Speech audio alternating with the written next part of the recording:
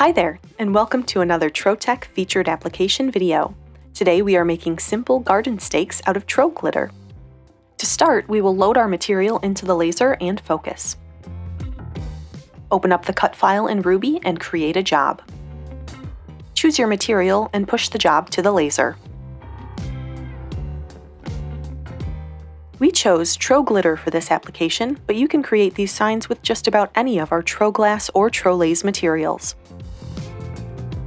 TroGlitter offers that extra pop of fun that helps bring your projects to the next level. Once the laser finishes running, you're nearly done.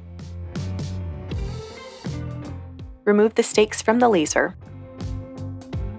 Peel back the protective film, and see how your herb garden sparkles.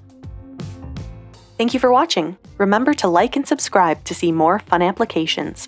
We'll see you next time.